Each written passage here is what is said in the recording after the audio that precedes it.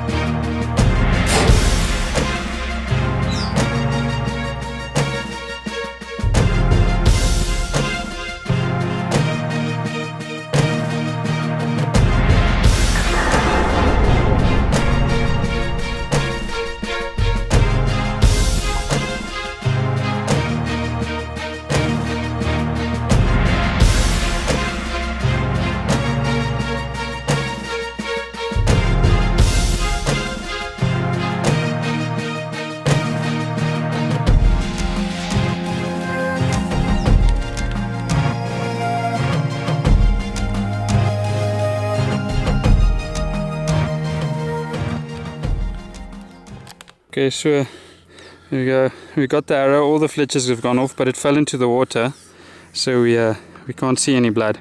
There's the first blood, very telling signs. And we found some more blood over there. Hier gaan die bloed.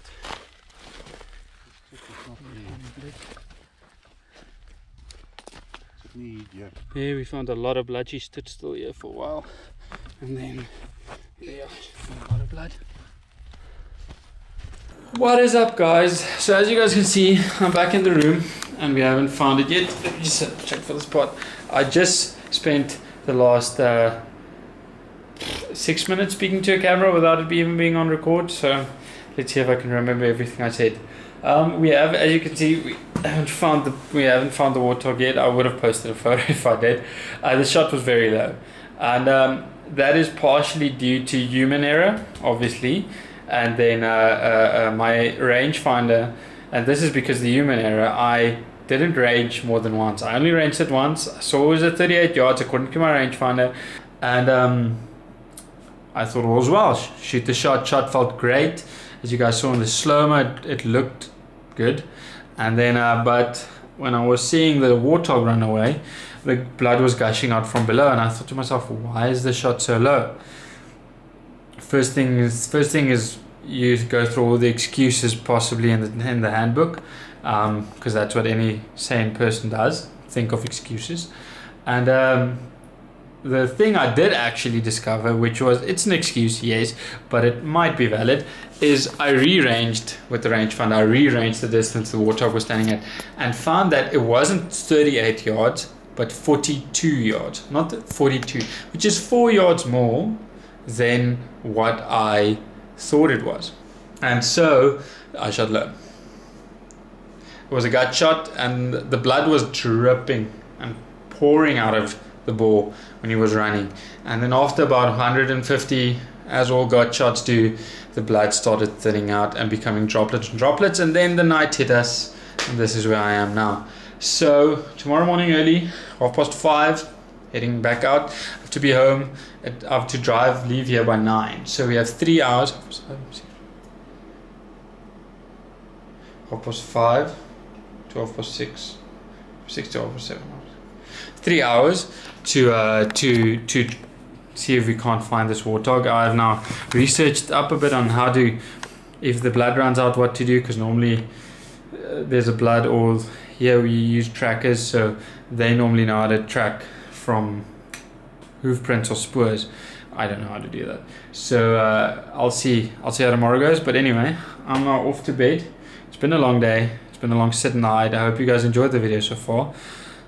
I'll see you guys in the morning. Okay guys, so we found a bit more blood this morning. We've been on this thing for now an hour and a half. It's not looking good, the blood. We found some more blood about 30 meters on, but then it dried up again. So now, because we can't find any more sign, and we've tried for a while now, I'm just using a sweeping motion, because the water came from there, came running like this. So I'm using a sweeping motion, going through there and back and through, all the way about a couple of 100 yards that way. See if I can't maybe find them, but yeah, I'll keep you guys updated. I want to ask what that print is, but I also don't want to know what that print is. Kind of, I don't see nails, so it's a big cat, maybe leopard. I don't know. There's another one over here. Yeah, it's going upwards. Anyway, just walking along the roads now, trying to see if we can't find a sign or anything. It's been 45 minutes since I've last spoken to you guys, so yeah, hopefully we find it. I am doubting it though, but we'll see.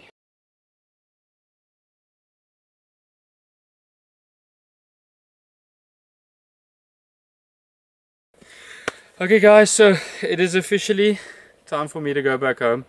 We didn't end up finding the warthog. We got some, I think about 30 meters of blood this morning. Well, a little bit more blood, but the warthog stopped bleeding totally. So we couldn't find it eventually.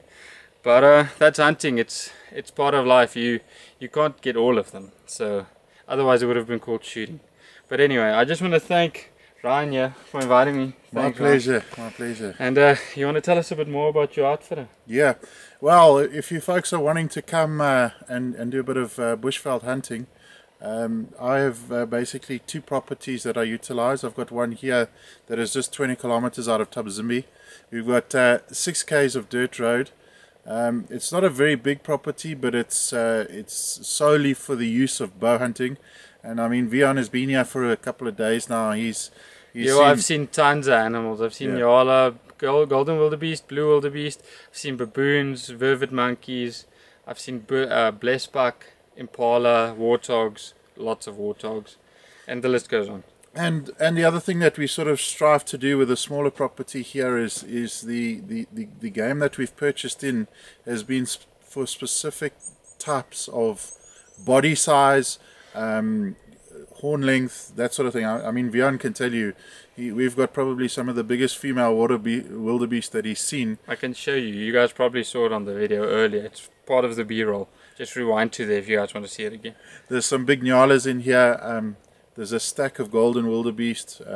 There's very nice pigs. I mean, you'll probably have seen that video of mine from last year. I'll link it in the description. Yeah, I mean, that's 14 3/4 inches there. I mean, it's big stuff.